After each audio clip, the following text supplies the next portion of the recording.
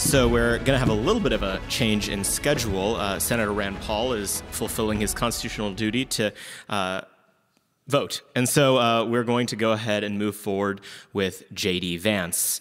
J.D. Vance is an investor, a commentator, and the author of the #1 best-selling Hillbilly Elegy, described by National Review as a brilliant book and by The Economist as one of the most important reads of 2016. And honestly, I'm going to stop reading from his formal bio because I think specifically to us at American Moment, J.D. is so much more than anything that could be encapsulated in a formal bio. It was a piece that he wrote in The American Mind almost 2 years ago that inspired us to create this organization. He's a mentor. He's a board member of American Moment, and he has been on the forefront of defining in the public sphere the rhetoric, the policy, the ideas, and the way we communicate with people about all number of issues, whether it's immigration, whether it's trade, whether it's the culture, whether it's foreign policy. He has exhibited real courage, and he's exhibited real courage especially in the last couple of months where all of the incentives in American life have aligned to make it so that you should shut up and listen to what the establishment in Washington has to say about this foreign policy crisis.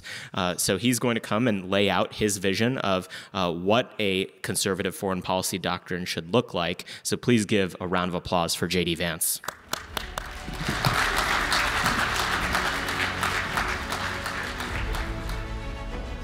So Saurabh asked me, first of all, Saurabh and Nick, thanks to you and the team for putting on an important conference, I think at a very important moment in our nation's history. Saurabh asked me to talk about American foreign policy. He also asked me to speak at 1, and so I was going to prepare my exact remarks from 12:30 to 1, and because Rand Paul is late, I told him I would go on earlier, so I'm just going to stand up here and riff for a little bit. And I thought what I'd do, instead of like trying to create some grand strategy up here for the conservative movement, is I just make a couple of observations about what's going on, and then I'll take some questions from the audience if you guys are so inclined. So, first is I'm a Senate candidate, and I'm running the state of Ohio. We have a primary on May 3rd.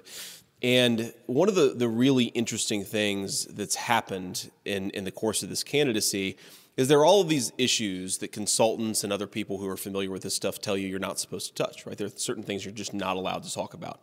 The big three that you're often told as a candidate you're not allowed to talk about are trade, immigration, and foreign policy. And I'm sort of, I guess, on the opposite of the establishment consensus on all those issues. And I've made my Senate campaign now, I think, very focused on being on the opposite side on all these issues. But I will say that very interesting to me is that foreign policy is uniquely dangerous. It is kind of okay to be on the wrong side of the consensus on trade. It's kind of okay to be on the wrong side of the consensus on immigration. But if you're on the wrong side of the foreign policy consensus in this town, it is remarkable how much the media organs of both the establishment right and the left will go after you. Even donors, right? The first time that I've actually ever had donors push back against all the crazy things that I say over the course of my Senate campaign is on this Russia-Ukraine thing, right? The craziest idea that I've had in the last year and a half since I've been running for the Senate, since July 1st, I guess about a year then, the craziest idea that I've had is that we should not get involved in a nuclear war with Russia, right? That is the truly dangerous idea. That's the reason that my candidacy is in particular very threatening to a lot of the people who make opinion and make a lot of money in this town. So that's one thing that I've noticed. And I thought a lot about why this is. Like, why is it that foreign policy is this sort of the thing that you're not supposed to touch? Why is it that expressing the views that I think you're hearing a lot in this conference, and I would assume most of you in the audience share, like what's going on there, okay? And there are a couple of things here. One is a straightforward financial incentive, okay? This is not a fun thing to talk about or to acknowledge is going on. It's something that if you had told me this was going on 10 or so years ago, I probably would have said, well, that's crazy. That's not actually happening. But let's just be honest with ourselves. A lot of people get very rich when America goes to war. A lot of people get very rich when America funds wars in far-flung corners of the world, but not very many people get rich when America solves its biggest problems here at home, okay? Nobody gets that wealthy if we go from having 110,000 opioid overdoses in this country to 80,000. Nobody gets very wealthy if the number of illegal border crossings goes from 250,000 to 50,000, but a lot of people get very wealthy when we get involved in military conflict. So I think it's important to be honest about the financial incentive. But there's also something sort of very deep and ideological. And so just to give a little bit of background on my life, I grew up in a working class family, was sort of the first in my family to go to college, eventually found myself after the Marine Corps at Yale Law School. And I've said this before, but I'll repeat it for the benefit of all of you. The thing that was most jarring about Yale Law School, it's not that it was left-wing. Of course, it was more left-wing than any institution I'd ever belonged to, but that was sort of expected. It was how narrow the band of acceptable thought was. There were very, very few things that you were allowed to believe at Yale Law School, and it created an environment where instead of people feeling open and interrogating different ideas and having frank discussions about what was going on in the world, where you almost felt like you were being conditioned and accustomed to believe within that very narrow band of things. And the thing that's weird about the Ivy League in this country is that people get an incredible amount of psychic benefit from having participated in it. Okay, if I'm being honest with myself, that was true of me too when I was in my mid-20s. It was like, I felt very proud of myself for having gotten into this prestigious institution. And that prestige is, I think, what makes that institution actually work, that social prestige, right? It doesn't give out interesting thoughts. The professors there are mostly boring. Some of them are totally crazy, and a few of them are interesting. What it does give out is social prestige, okay? And so the reason that institution and so many of the similar institutions, the Kennedy School and so forth, have so much influence is because we assume that the people who have gotten there are somehow better in some way, right? As ridiculous as that is, and as much as we all know in our heart, I think that it isn't true, there's this expectation that if you went to one of these fancy schools, you have something that other people don't have. Okay, certainly other people, certainly those in the job market, interviewers and so forth, assume that you're maybe more intelligent, or they assume something else, but it's all social prestige and it's all signaling. Okay, it's all largely fake. The place where you hear the least amount of interesting thought, I would say, in the world is a place like Yale Law School, not the most, and yet that place has a ton of social prestige. So I beat up on Bill Kristol recently because I don't think he went to Yale Law School, maybe he went to Yale undergrad, but in a normal, healthy, functioning country, Bill Kristol would have become a mid-level enterprise sales associate at a firm in Encino, California, or San Mateo. Instead, because he came from a family that had a lot of social prestige, I think his father was a very smart man, agree or disagree with him, and because he went to institutions that conferred more, Bill Kristol's ideas eventually got thousands of Americans killed, okay? So if there's a financial incentive on the one hand, there's a lot of money in being wrong about American foreign policy. There's also just a very deep ideological thing going on, where the people who participate in these institutions are never checked on it. They're never thrown off of television. They're never made to feel ashamed for some of the things that they've accomplished. They just keep on participating, going through the motions, and somehow, we're 20 years into, I think, the worst 20 years maybe in the history of American foreign policy. The same people who caused terrible disasters in Afghanistan and Iraq, then caused terrible disasters in Libya and Syria, and now are advocating for something that's going to work out this time. It's definitely going to work out this time if we just escalate and escalate as much as possible over this Russian-Ukraine thing. I think it's ridiculous. I think it's insane. But the reason that those ideas exist, the reason that they're out there so much, is because there are a lot of ideological and financial incentives for them to be there. So one part of restoring sanity to American foreign policy is that we have to stop giving these institutions so much prestige and so much money. Okay, why is it that the Yale endowment pays 0% taxes, far higher than any working class member of my family? Why is it that George Soros's Open Society Foundation has been given preferential treatment from the government? If we think that doesn't have an effect, it certainly does, right? It continues to give these organs that cause a lot of bad ideas to percolate through our society, ensures they have an unlimited access of capital, and ultimately they use that capital and use that social prestige for some very negative things. So that's number one, is let's disconnect ourselves from the Kennedy School, from the grand strategy seminars at Yale. Let's accept that the people who have governed us and ruled over us for the past 20 or 30 years have done a preposterous job at it, and we should stop giving them so much power, okay? That's sort of fact number one.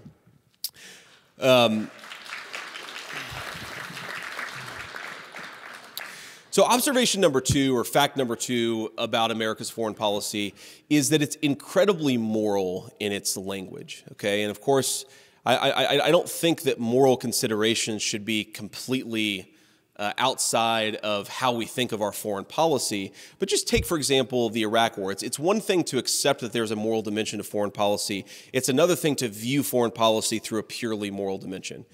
What's been going on what happened in Iraq, right? Even today, when I talk to people about the Iraq War, I find that the pro-Iraq argument, to the extent that it still exists, is really about we were liberating Iraq from this terrible person and we were giving freedom, or we were at least trying to give freedom. Maybe it didn't work out so well, but we were at least trying to give freedom to an oppressed people. And then the anti-Iraq war argument was often framed in similarly moralistic language, right? It was an evil colonial incursion. We were just interested in killing a bunch of Iraqis so that we could get their oil, the classic blood for oil slogan that a lot of you guys are too young, but I heard a lot in 2002 and 2003. But very rarely did I ever hear somebody step back and say, well, let's separate the moral dimension and ask ourselves, is this in America's strategic interest, right? What are the ins and outs? What are the unexpected things that might happen? Like, what are we actually going to accomplish by going into Iraq? And I see the same thing happening with Russia and Ukraine, okay?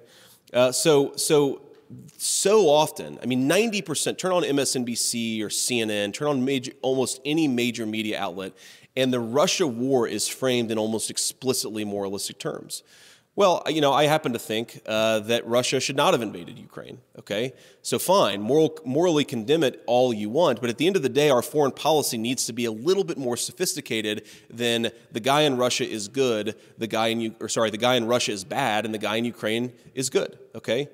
That may very well be true, but it doesn't lead to any foreign policy conclusions for the American people, for the American nation state, right? We need to be more sophisticated than that. What's actually in our interest here, right? What are we getting out of this? Okay, so we want to punish Russia. Okay, that's the moralistic response. We want to punish Russia. Well, how should we punish Russia? Should we, put a few ICBMs on the border of Poland and Ukraine? Because that might lead to the destruction of the world. So maybe that's a bad idea, but that would be punishing Russia, okay?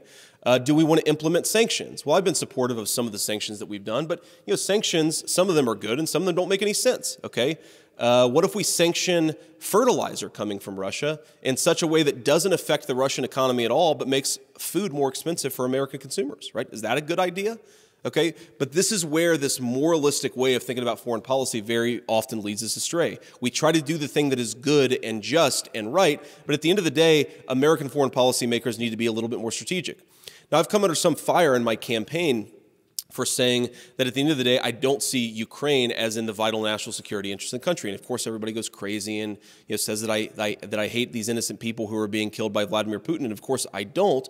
But at the end of the day, what I care about as an individual is separate from what I should care about as a foreign policy thinker or as a person. I'm running for the Senate, not just a thinker, but a person who means to actually make some foreign policy in this country. We have to separate the care and concern of policymakers from our care and concern as individuals. And at the end of the day, the moralistic way in which we've approached the Russia-Ukraine situation, I think it's been horrible for us. I think it's been even worse for the Ukrainians, probably not even good for the Russians either. It's good for no one when you let a bunch of people who can only think in moral terms and moral dimensions, you project their idiocy and their emotionalism on a situation that requires some strategic thought and some strategic consideration. I think that's one of the things that's going on too. The final thing I'd say about American foreign policy, or the final observation I'd make, is that American foreign policy makers are remarkably, just terribly naive about the importance of culture and its role all across the globe in our own country, but also in the countries that we interact with. So I served 4 years in the Marine Corps. I was an enlisted guy. I went to Haiti once, and then I went to Iraq for 7 months. And one of the assignments that I was given in Iraq is that if you remember, this was in late 2005. And you may remember, you may have seen that the Iraqis were all dipping their finger in purple ink and holding it aloft, okay? So in October of 2005, Iraq had constitutional referendum elections, and then in December of 2005, I believe they had some parliamentary elections. So one of the things I was asked to do is provide security. Me and a group of other Marines were asked to provide security for a camp that housed Iraqi poll workers, right? As they were getting trained in how to run an election, as they were going out and running an election, doing all these things, which at the time, to their credit, were very dangerous. And I remember, sleeping in this camp, and I was reading 3 books. Okay, one was this book called An End to Evil by Richard Pearl, sort of a neoconservative manifesto. The basic argument of the book is that American foreign policy could destroy tyranny and evil regimes all over the world. Think about the moral language built in there, complete lack of strategic language. The second book I read was by an Israeli scholar named Natan Sharansky. It was called The Case for Democracy. And the basic argument was democracies never fight one another. So if America just turns through war, if America turns every regime in the world into a democracy, then we won't have any more fighting left. And the third book that I read was The Complete Chronicles of Narnia by C.S. Lewis. And I remember this very distinct feeling of none of this making any sense, because the main issue that we had in this camp of Iraqi poll workers, I don't know how many, there were a lot of them, hundreds probably, probably 300 or 400 people that we were keeping control of. We were sort of providing security. We almost served as almost the policemen. We ensured that things didn't get too out of control if people got a little rowdy. And the main problem, and it was all men in our camp, the main problem that we confronted in Iraq, and these are the beacons of democracy, the main problem was preventing sexual assaults from the older camp guard members against the younger camp guard members.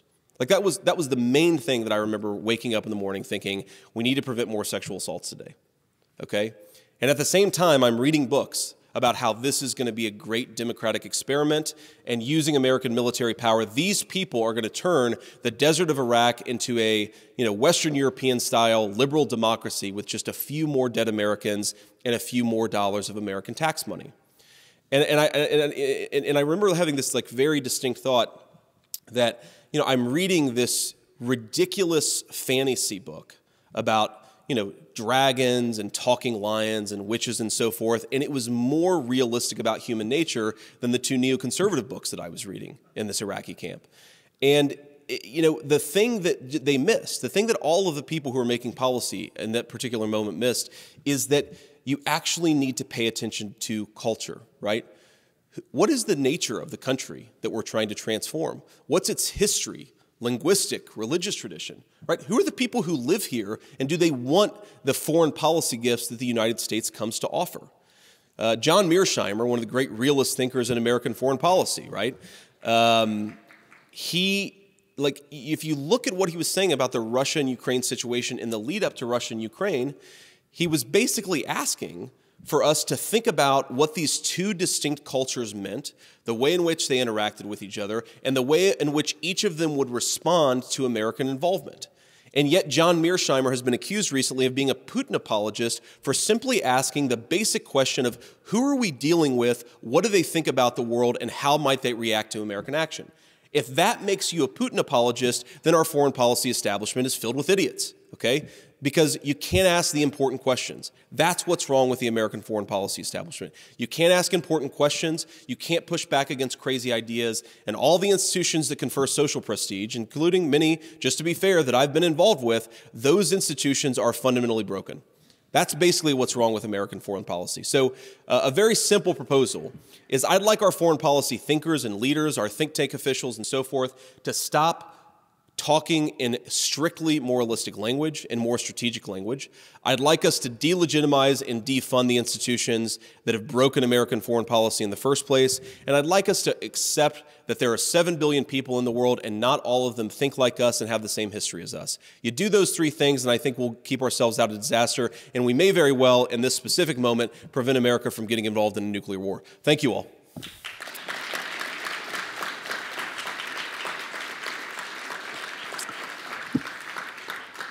So, Saurabh, how are we doing questions? Just people throw their hand up?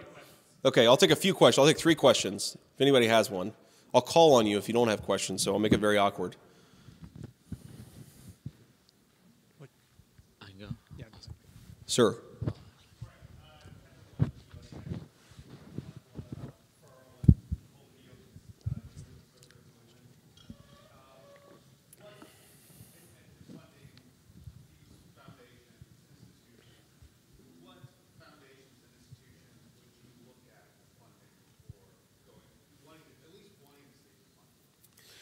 Well, I mean, most of them, I'd say. The way that I think about this is, so there's about $1.7 trillion of foundation and university endowment wealth.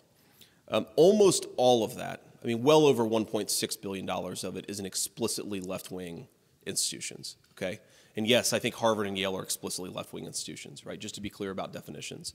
I think that they've gotten such incredible wealth through highly preferential treatment in our tax system, okay? So very simply, what I'd like to do is stop treating foundations as effectively hedge funds that can't be taxed, okay? So like a very simple proposal, something you could do is maybe set a cap on assets under management, maybe over $100 million of AUM, or maybe $500 million, whatever cap you want to set. Say, after that, any gains that you accumulate are treated like normal gains in the normal economy, okay?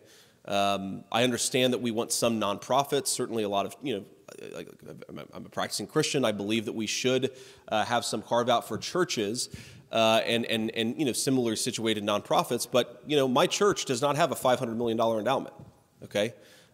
Most American churches do not have that kind of preferential treatment, especially when you break it down to the parish, to the local church level. But you have the Open Society Foundation with, $35 or $40 billion of AUM, the Harvard University Endowment with $42 billion of AUM. So I think basically we should not allow foundations to rig the tax system in a way that no middle-class American can take advantage of. And then, of course, they use that incredible financial power for some pretty negative things. We have a question over here. Hi. Thanks for your talk. I know you were talking about the way that we in America need to take a second look at a lot of the institutions in our country. And I wonder if that includes international institutions and specifically the NATO alliance. Do you think that the NATO alliance is a good thing? And do you think the United States should remain a member of the NATO alliance, or should it reconsider that? Well, I mean, the NATO alliance, in the abstract, I can see the argument that it's a good thing, but in practice, what does it actually do to us, right? I mean, I believe that Montenegro is one of the recent additions to NATO, okay? And there's this bipolarity, this two-sidedness to the agreement once you get into NATO. So the United States is now committed to defend Montenegro, and Montenegro, you'll all rest easy tonight, has committed to defend the United States of America, okay?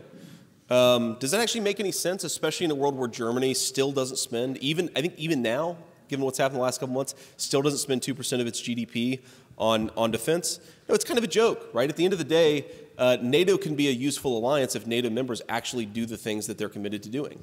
And until they do that, let's just all be honest with it. Let's be honest with ourselves that it's not actually serving an especially useful function, okay?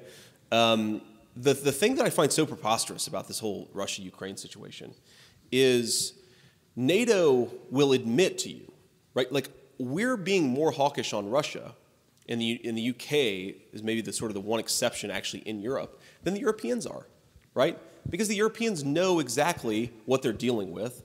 Their foreign policy establishment, while corrupt, is not nearly as corrupt as our own. And at the end of the day, they are thinking much more strategically about this situation than the United States is. Okay? That suggests to me that using American power to do the dirty work of NATO, to do the dirty work of Europe, is a pretty bad idea. And one last question. Thank you. I'm just wondering what your assessment is of the size of the U.S. military. Should it be bigger? Should it be smaller? Is it the right size? What are your thoughts on that? Well, I think we should spend more on technology and less on stupid wars, right? So maybe the overall defense spend is about right. But if you look at the amount of money that we spend on defense and you compare it to China, you say, well, okay, the United States spends way more than China does. But if you cut out the cost of Iraq and Afghanistan, actually the Chinese start to look like they're catching up in a pretty significant way. So my view here is, and we've learned this the hard way in the last few weeks, the Russians and the Chinese probably have better missile technology than the United States does right now, okay? That's insane. That is a really crazy fact of world affairs, is that while we've been trying to train Afghanis in gender studies, the Chinese and the Russians have been developing hypersonic missiles. Okay, that seems sort of crazy to me. But again, if you look at foreign policy through a purely moralistic lens, we don't need hypersonic missiles. But, those kids in Afghanistan really need to read, Dr. Kendi and other superstars of the American progressive movement. So I tend to think that we need to spend far less on military adventurism. We need to ask NATO to actually pick up the tab. We need to withdraw some resources from Europe at the end of the day, and we need to spend way, way, way more on technology development in this country. That's, look, China's 1.3 billion people. India is 1.1 or 1.2 billion people. The only way that we actually maintain our superpower status is if we're ahead of the game technologically. And if we're not doing that, then we're in very, very deep trouble, and that's where I think I'd spend our resources. Okay. All so right. I said 3 questions. All right. Well, thank you guys. Great to be with you.